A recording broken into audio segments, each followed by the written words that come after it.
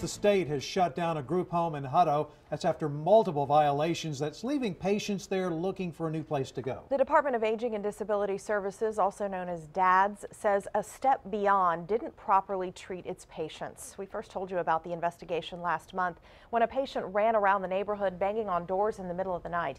KXAN's Sophia Beausoleil has been following this story. Sophia, what did the state find in its investigations? Well, the state told us that during its investigations back in April and May, A Step Beyond failed to fill prescriptions and give medication to clients. Also, they're accused of not having a nurse to monitor medications.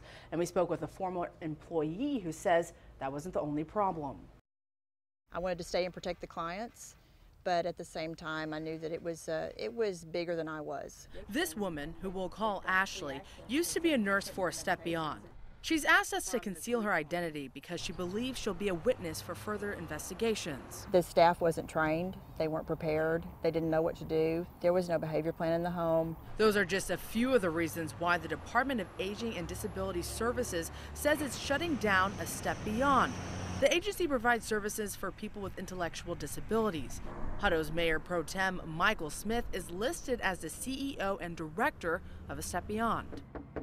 Is there anybody that you can direct me to who I could talk to? No, ma'am. Not even Michael? We went to the company's main location in Hutto. Smith wasn't there, but he sent us a statement saying he disagrees with the state's allegations and blames a former registered nurse for the problems, who he later terminated.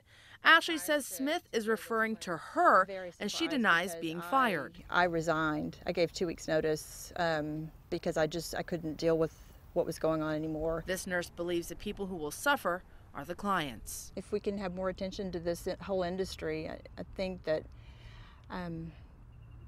more needs to be done, basically, and I hope that everybody's okay.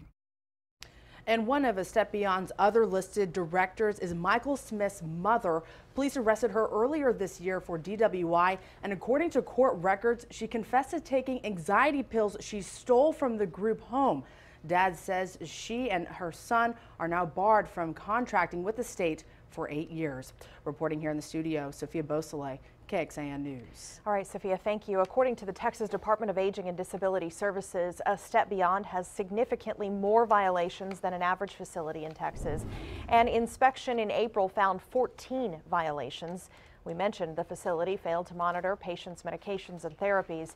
The inspection also found A Step Beyond did not provide adequate safety and security for its residents.